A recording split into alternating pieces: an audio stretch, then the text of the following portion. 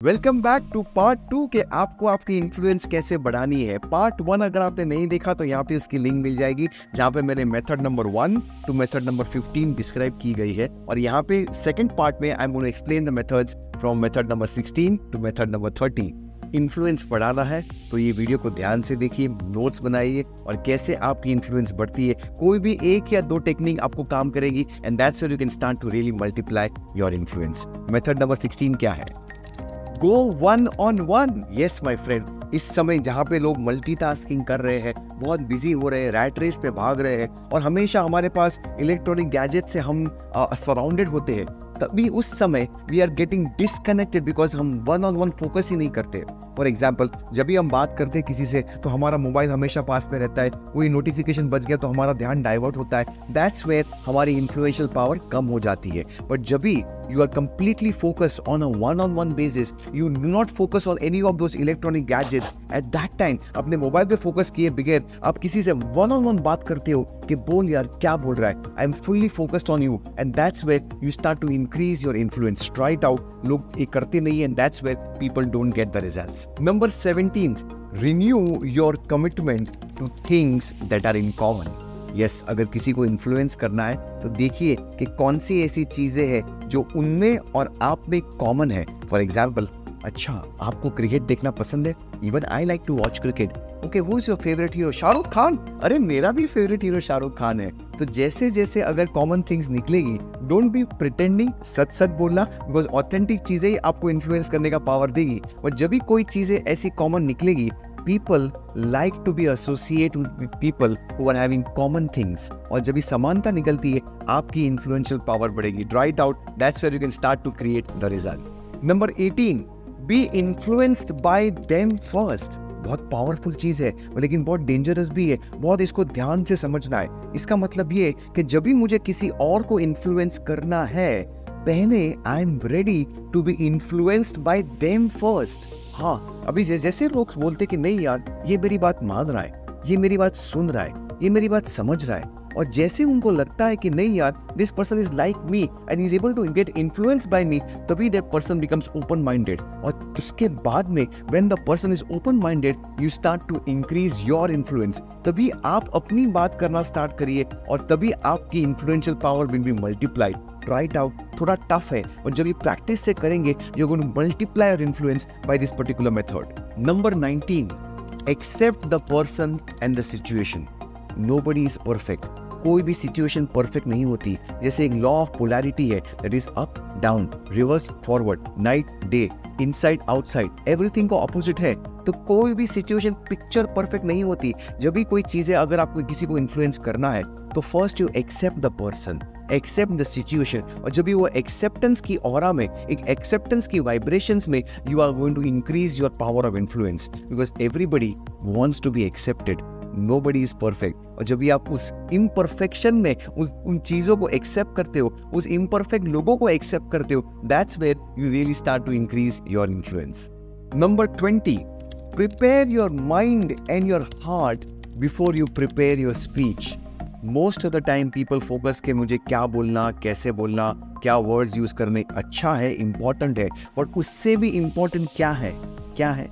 Preparing your mind, preparing your heart. In my programs, in my webinars, in my sales webinars, in my inner circle calls, मैं हमेशा दिल से पहले सोचता हूँ मुझे क्या बोलना है, कैसे मुझे इम्पैक्ट करना है। पहले मेरे माइंड और मेरे हार्ट को प्रिपेयर करता हूँ और बाद में अपने आप अपनी स्पीच निकल जाती है। That's where you start to increase your influence. Really, you connect with your heart, you connect with the other person with the heart, and that's where you start to increase your influence.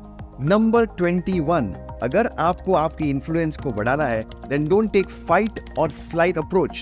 I mean, talk through the differences. What is fight or flight approach? कि कोई difference of opinion आ गया तो आप झगड़ा start कर देंगे। It's my way or the highway. It's not going to work. So you have a fight or you have a fear and you flee. आप वहां से भाग जाते हो, you flight. वो भी गलत जवाब है।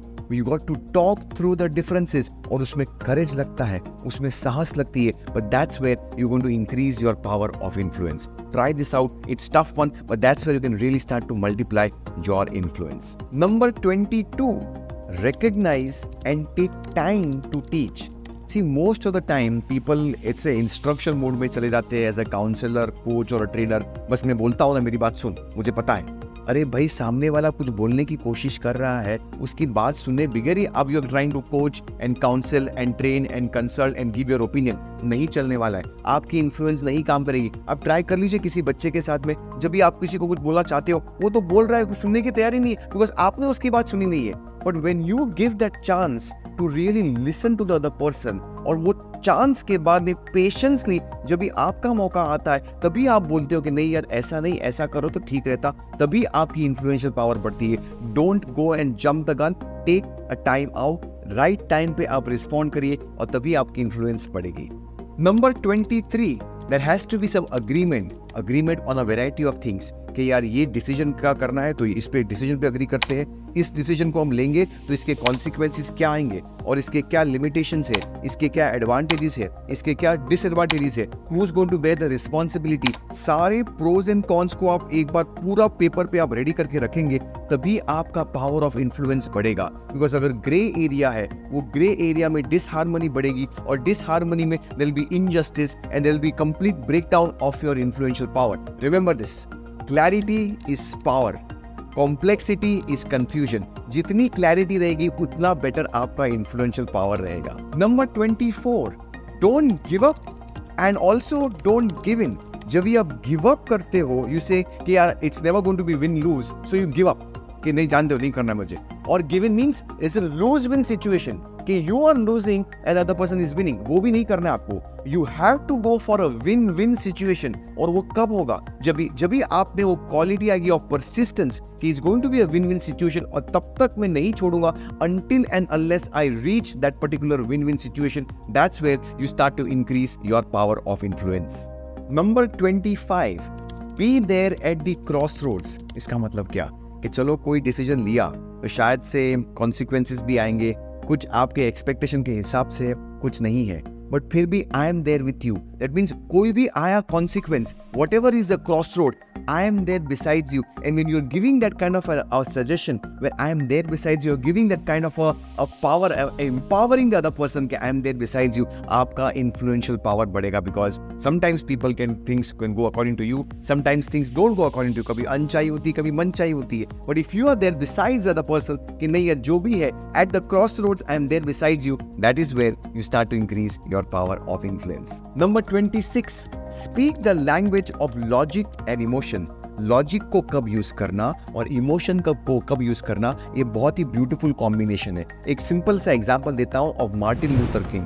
Martin Luther king in his famous speech, I have a dream, I have a dream. क्या कोई लॉजिक था? नहीं था। It was just pure emotion, but that emotion इतना स्ट्रॉन्ग था that millions and millions of people gathered उनकी speech को सुनने के लिए, and majority of them were whites over there. Why? वो पावर ऑफ इन्फ्लुएंस कहाँ से आया? They came from that particular emotion. जो इमोशन डाले, और जैसे इमोशन आप डालते हो, आपकी इन्फ्लुएंशियल पावर बहुत बढ़ेगी। That's the next point over here. Start to use your emotions and you see how you really start to multiply your influence. Number 27, delegate effectively. आप कितना काम कर पाएंगे अपने हिसाब से? Do you think you can do everything on your own? No, you have to delegate things. जब भी आप delegate चीज करते हो, तभी आपको एक leverage मिलता है to multiply your productivity, to multiply your influence, to multiply your results. Only when you start to expand your span of control by effectively delegating, that's where you increase your circle of influence. जितनी ज़्यादा आप delegation अच्छी तरह से कर पाएंगे with systems and processes, that's where तभी आपकी influence बढ़ती जाएगी. Number 28, involve people in meaningful projects. देखिए कि ये पर्सन के क्या स्किल सेट्स है, इसकी क्या एबिलिटीज है और वो कौन सी चीजें बेस्ट कर सकता है। Based on that particular skill sets and abilities उनको एक मीनिंगफुल प्रोजेक्ट दीजिए और तभी आपकी इन्फ्लुएंशियल पावर बढ़ेगी। For example JRD Tata, he knew exactly that this person is good for Tata Motors, this person is good for Tata Steel, and based on that he gave specific tasks for them because that was a meaningful project, और तभी उनकी influence बढ़ती। तो अगर आपके team members को आप सही उनके टैलेंट्स के हिसाब से सही प्रोजेक्ट्स देंगे, तभी आप अपनी इन्फ्लुएंस को बढ़ा पाएंगे। Number 29, train others the natural laws. One of the most important natural laws जो आप सिखा सकते हो is the law of cause and effect. जब भी आप ये नेचुरल लॉज बताएंगे, people will resonate with you कि नहीं यार जो बोल रहा है सच बोल रहा है। For example, every action has got an equal and opposite reaction. और जैसे जैसे आप दूसरों को ये नेचुरल लॉज सिखाते हो, for example one of the laws is law of attraction, law of vibration, law of harmony, law of rhythm, अलग अलग नेचुरल लॉज है और ये नेचुरल लॉज कभी रॉन्ग नहीं होते। But when you make this people understand this natural laws, that's where आपकी influential power बढ़ती जाएगी। That's how you start to increase your influence. Number 30, late natural consequences teach responsible behaviour. हाँ, अगर किसी को इन्फ्लुएंस करना है तो make it understand that it's not about me giving you this result, it's you who is getting the result because of some natural laws कि आपने ये किया, इसके लिए आपको ये रिजल्ट मिलेगा। जैसी करनी वैसी भरनी, as you so so shall you reap. So that person is feeling the responsibility of all the actions which that person is taking. that creates your influence, that increases your influence। और जैसे लोग अपने behaviour के बारे में समझेंगे कि I am responsible for my actions, I am responsible for my results, आपका इन्फ्लुएंशियल पावर बढ़ते जाएगा। This is the finale, this is the 30th one over here. These are the 30 methods of influence. Part 1 में मैंने method number 1 to method number 15 बताई है और part number 2 में मैंने अभी 16 से लेकर 30 तक बताई है। आपकी कौन सी फेवरेट मेथड है? आप कौन सी मेथड्स फॉलो करेंगे to increase the power of influence? Remember, जैसे जैसे आपकी इन्फ्लुएंस बढ़ेगी आपके रिजल्ट्स मल्टीप्लाई होंगे। You have to have the influence towards your team members, towards your colleagues, towards your parents, towards your spouse, towards your family members, towards your boss, सबके, towards your customers, सबके ऊपर आपको influence होना बहुत जरूरी है। If you have liked this particular video, then press the like button, share this particular video, subscribe to our channel and also mention in the comment box कि आपको और कौन से किस तरह की वीडियोस देखने हैं। We definitely look at your comments, we reply to your comments और हम definitely उस तरह की वीडियोस बनाएंगे हमारे चैनल में। This is Sidharth Shah. I am the CEO of Think and Grow Rich Academy. Let's get ready to think and grow rich.